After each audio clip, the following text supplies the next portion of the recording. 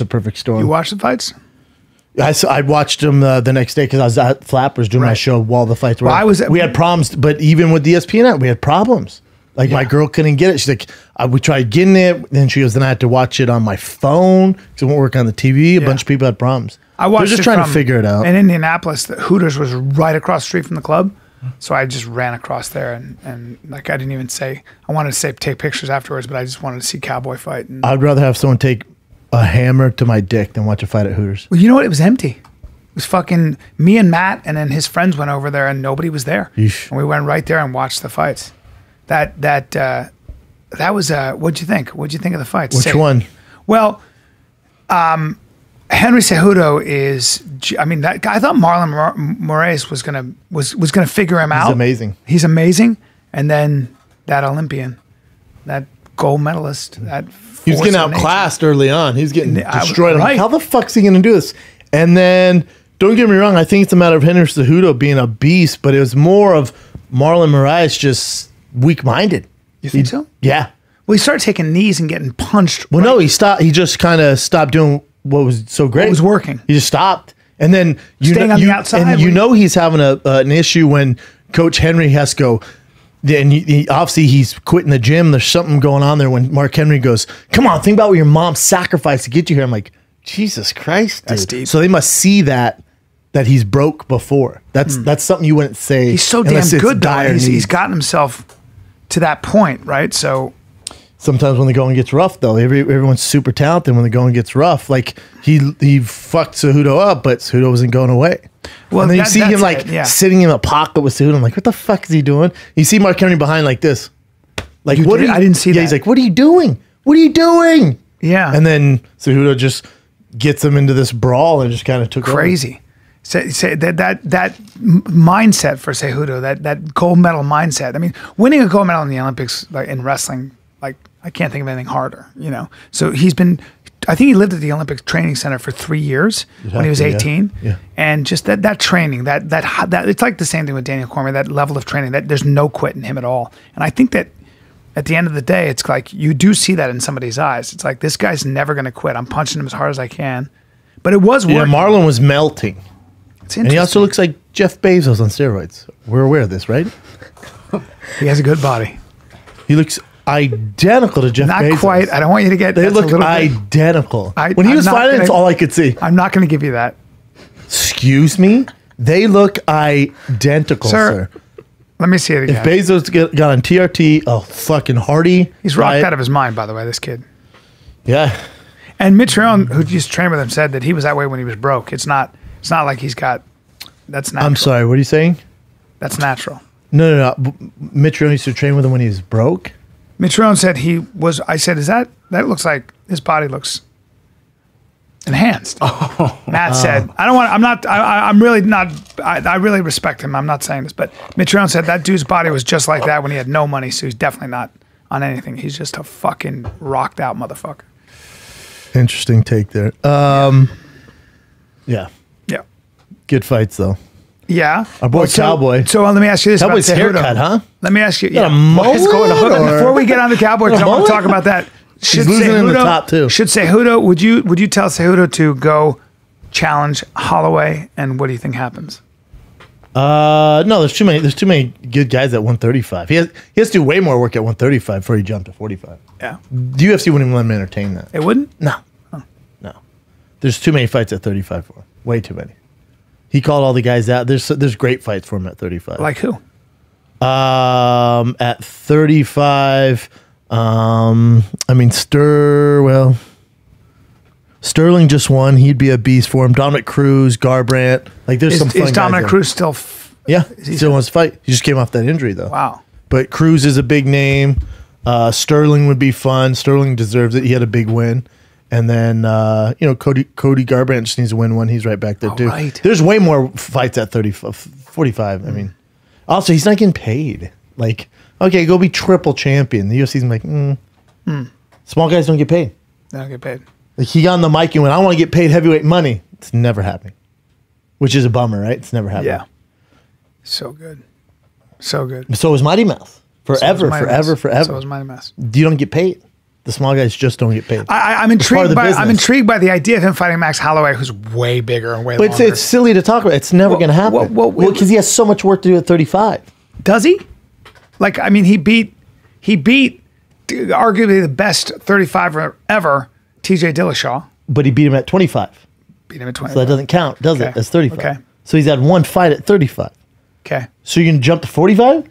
You got to do work at 35. He's got to fight This ain't even a conversation. Really? I think Bieber and fucking Tom Cruise have a better chance fight. Really? Yeah, the UFC not going to let him jump to 45.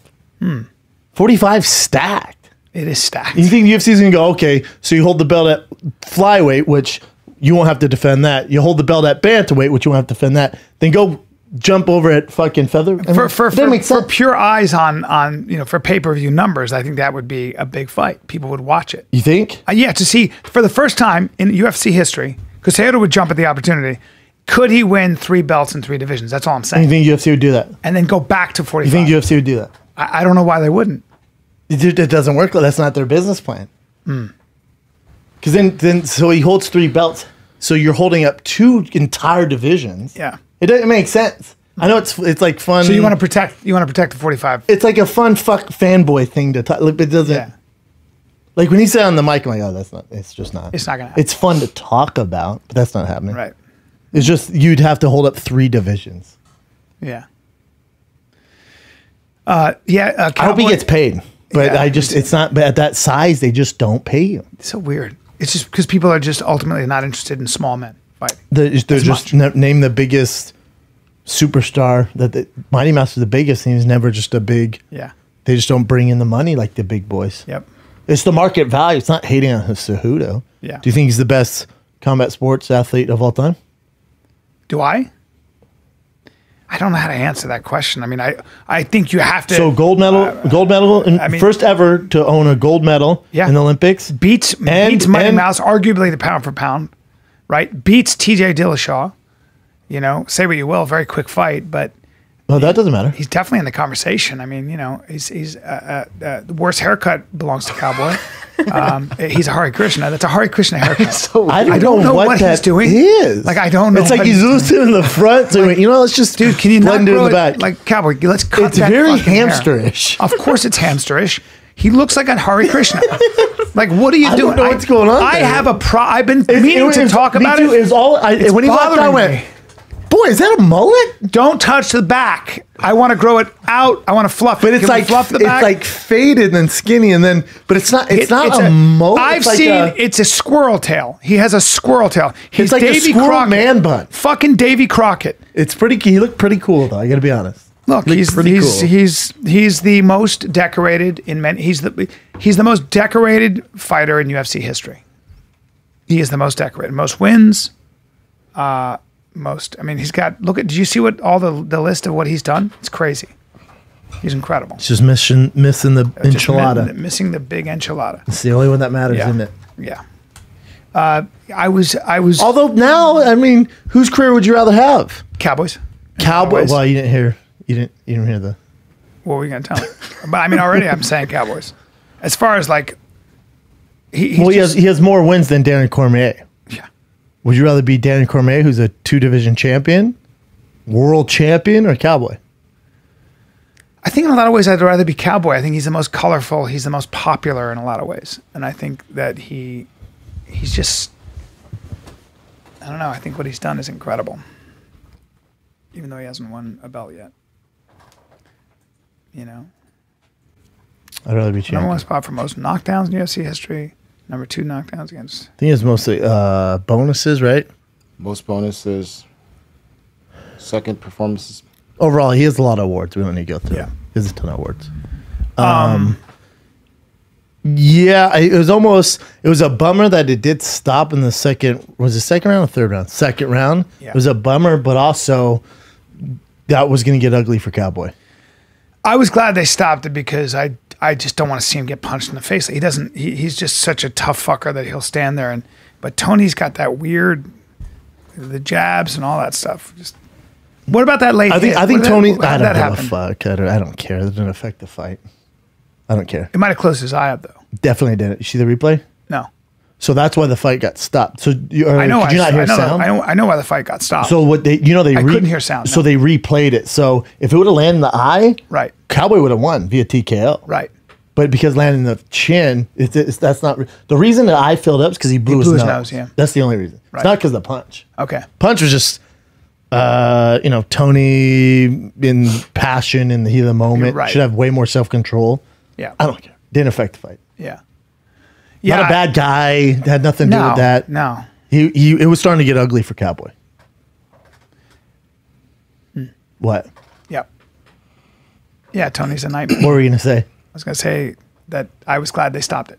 Yeah, me too. I really was. I think Tony's... honestly, after I watched that, and after what Tony's been through, I think he's the best 155er on the planet. He's the only 55er, especially at that top level, that gets better after 3 rounds. His cardio, his pace, his cardio, as the rounds go on, you'll see first round, he's kind of a slow starter. Second round starts to gain wind. Third round, he's really flowing. Fourth, he's fucking good. Yeah, fifth, it's caution to the wind. He's the only 55er who can do that. Well, the fight is obviously Khabib and Tony, but he was landing that jab. He just did something about that. He's just such a fucking nightmare, man. He's a nightmare. He's so creative, so confident. He's just... How do you, with Khabib, if you have to put money on that? Obviously, if Khabib grabs a hold of him, he's gonna have his hands full, man. Tony off his back is a nightmare. Honestly, my prediction, I think Tony wins via TKO, doctor stoppage, because from elbows. I think he cuts Khabib up so bad they have to stop the fight. Wow. I don't think Khabib lasts 5 rounds with him. I think Tony has better cardio, obviously better stand up. He's better in the for transitions. Oh. And I think his cardio is better, and I just think he's not going to get submitted. He's going to make Khabib work a whole lot. So by that 4th, 5th round, you're going to see a tidal wave of Tony. If Khabib clinches, Tony goes down. I think Khabib can clinch. He's always going to put you on your back. Tony can get taken down. Yeah. Khabib take down anybody in the world. But if Tony can keep Khabib obviously at a distance and stop the takedown, that's not his move. That's not his move. So his game is a pressure. He's going to go forward. Tony's going. So they're always going to. It's going to be a grappling. He's going to get taken down. He's not going to stay on the outside and fight Khabib. That's not. So if it's a takedown game though, Khabib's going to edge him out. I think. Disagree because Khabib lands those takedowns. He's just a position guy, and Tony's so good off his back with elbows. I think he's going to make Khabib work a ton. And then what we saw in that Iaquinta fight after the 3rd round, Khabib gets tired and starts shooting far out, and that's Tony Ferguson all day. I think he's gonna make Khabib work, man. Yeah, and Tony's a nightmare to hold down. He's a nightmare. His elbows off his back. He's good, man. I think Tony's the best 155 on the planet. You think he beats Khabib? I do. And I didn't believe that for a while, but I don't know, man. I think he beats him. I just wonder if there's any way you're still on your back as good as you are with a guy like Khabib. You're still at a disadvantage. Because Khabib at that point, he's just physics-wise. You're not listening to me, B. Tony's going to get taken down, put on his back. 1 round, 2 round, 3 rounds. By rounds 4 and 5, just from the output of holding Tony down is when Khabib fades. That 4th and 5th round, Tony gets better. So like in the Conor fight, Khabib got tired, remember? Sort of. Got sort of tired. I didn't really lost the round. And missed shots. In Iaquinta fight, he got tired. Well, if Tony can weather that storm when he's on the ground, that's the big question. Khabib doesn't finish guys. The last guy finished. He just punches you for a long time. No, he holds position. Yeah. Well, if Khabib, if Tony doesn't kind of try to Gramby roll, go out and get his legs caught the way everybody else does, and have that backpack, and he can stay on his back. But can Tony?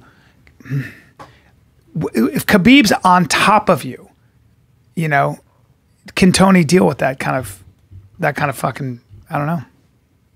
I mean, I know what you're saying. No, you got Kevin Lee in a triangle choke. Kevin Lee's pretty fucking good on top. True. I'm really excited about it. Then you got Valentina Shevchenko, my girlfriend. She killed a girl. That was so great. God, I feel so bad for Jessica. She woke up. She goes, "What? I got knocked out? Fuck!" I know. It's like you have no idea. She was down for a while. That's really bad concussion. And you know what makes it worse is Shevchenko's just like, just like, she's just when like, she knocked down, like tiptoed by like this. fuck, man. Like, I know. She like danced over her. then she just Whoops, pranced. whoops. Like, Oh, I almost stepped on you. Almost stepped on you. I was like, Jesus and then just stood there. Christ, man. What a And then soldier. Just guy comes to and just Shevchenko with her fine ass sister and the killer fucking coaches are just staring at her. I was like, what? Oh my God, get out of the cage. Wow. Complete badass. My girl says her Spanish is better than hers. I don't What? know. Her Spanish is amazing. Trilingual. She's amazing. She's amazing in general. I love her. My girl, I love my girl Valentina goes, oh, her Spanish is better than 99% of Telemundo. People on Telemundo, best by far in the UFC. She goes, name someone who's Mexican or Spanish in the UFC. What? She goes, way better. I went, really? What? She goes, unbelievable. She goes, it's literally perfect Spanish. God. Why? Where does she live? I don't know, man. I think she lived in Brazil too, so she speaks perfect Portuguese as well. Yeah, and she Or probably plays Peru, the I piano, think. and she can probably do math. Like, what the fuck? Like, that's the kind of person, she's so intense. Like, God knows what she's about. She shoots guns. She does everything. But her sister definitely looks Spanish. Go to her Wikipedia. What's going on there? I'm not trying to watch a documentary on her. Just go to Wikipedia for God's sakes. None of us speak Spanish, and we don't know how good it is, you know? Yeah, but I'd so like if you to see play it. that chin roll. I wouldn't mind. I want to see it, actually. God, she's such a killer. The early life, Shevchenko, USSR, Soviet, Taekwondo, Thai. Oh, I didn't know she was Russian. I thought she was Polish. Serious, bro? Yes. Wow. I did not know Man, because why is her sister so dark and fine? You know what I'm saying? Yeah. Her sister looks straight Spanish. Jeez. that. Maybe she's her half-sister. That's what I'm thinking. From 'Cause They don't Brazil? look. No, not Brazil. They do not look this. They do not. They don't look the related. same at all. Yeah.